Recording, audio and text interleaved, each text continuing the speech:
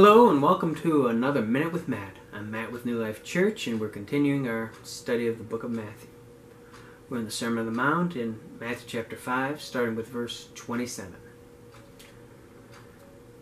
Jesus says, "You have heard that it was said to those of old, 'You shall not commit adultery.'" Certainly true. He's saying it's in the Bible. It's in the Old Testament. Verse 28. "But I say to you that whoever looks at a woman to lust for her has already committed adultery with her in his heart." I pointed out in previous lessons, God is interested in your heart. And think about that statement. To look at a woman to lust for her.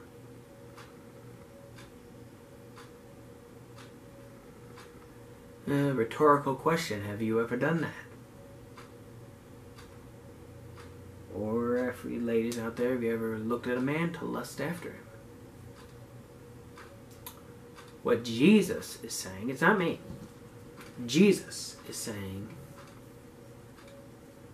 not to do that. He's saying you've sinned in your heart already.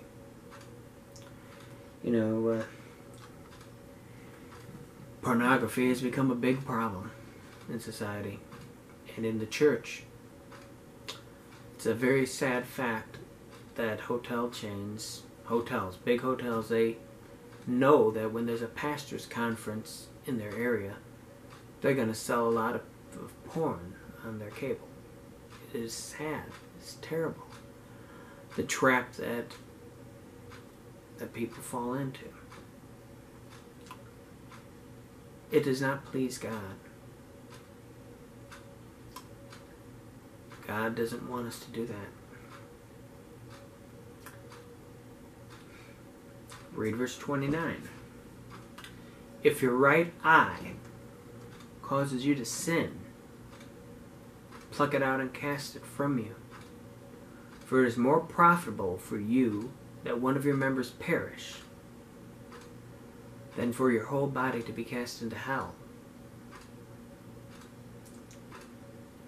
And if your right hand causes you to sin, cut it off and cast it from you. For it is more profitable for you that one of your members perish than for your whole body to be cast into hell." Sounds serious to me. Makes me think of a Sunday school song, "Be careful, little eyes, what you see." Or "Be careful, little hands, what you do. Be careful, little feet, where you go. There's a Father up above, and He's looking down in love, so be careful, little eyes, what you see." God takes it seriously. Jesus Himself said this. I'm not making it up. So if Jesus takes it seriously, I need to take it seriously. I need to make sure that my eyes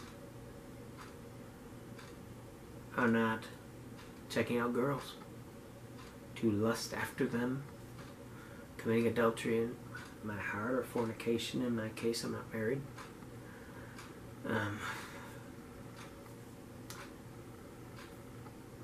Because it's not your eye and it's not your hand that causes you to sin, it's your heart. What He's saying is we need to kill the sin inside us. Kill the sin inside us. I'm not saying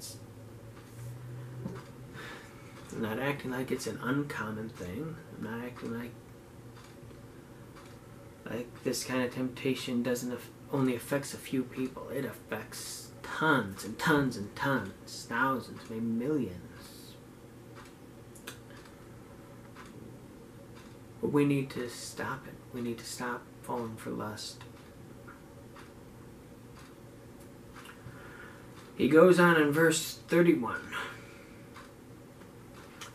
"Furthermore, it has been said, whoever divorces his wife, let him give her a certificate of divorce. Yeah, this is a touchy subject. I'm not married. I have never been married. I'm just telling you what Jesus had to say on this topic.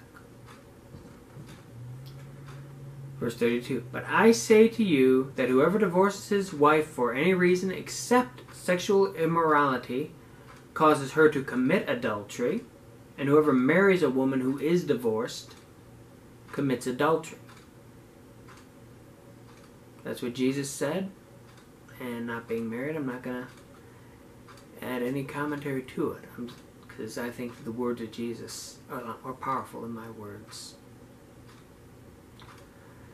Just think about what the Lord has said. Just think about what Jesus taught simply in the Sermon on the Mount. Just in these few verses we've covered here today. We really fall short of the glory of God, of this holiness, and we need to, with God's help, straighten out our lives.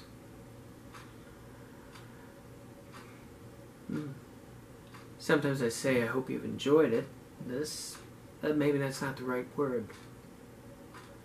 When the Word of God cuts to the heart, maybe you shouldn't enjoy it. But I hope that you've heard what God is saying through the Scripture to you, and I hope you apply it to your life.